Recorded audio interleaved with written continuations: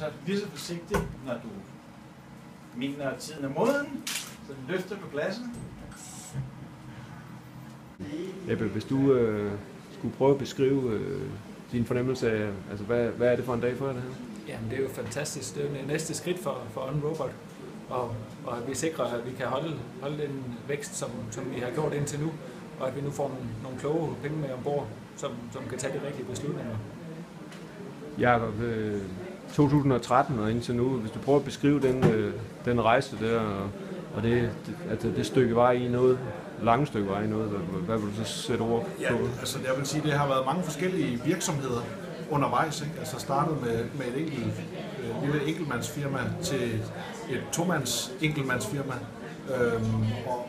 og ligesom, det har ligesom udviklet sig til, at vi, hvad skal man sige, er der, hvor vi er i dag, hvor vi har solgt mange af vores købere globalt set, og det er jo noget af en omvæltning at starte som iværksætter og ikke vide, hvad fremtiden den bringer, og så kunne stå nu og have nogle midler og nogle kloge hoveder ombord i virksomheden til at hjælpe os med at udvikle den yderligere.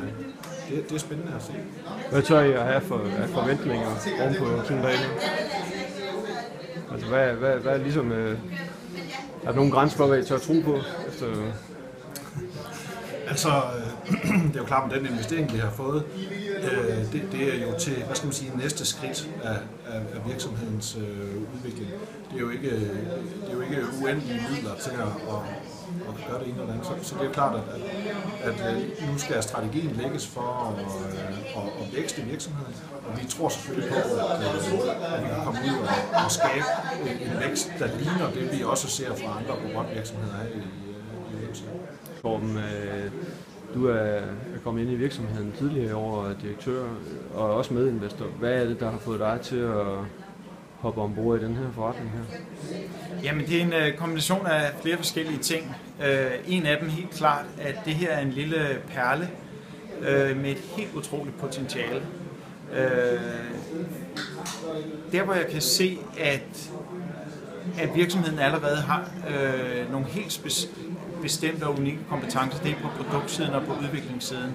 Og der, hvor der skal tilføres ny viden og ekspansion, det er på salgs- og marketingsiden. Det her er en klassisk situation, hvor en dansk virksomhed har det rigtige produkt, og nu skal det ud over rampen på de internationale markeder.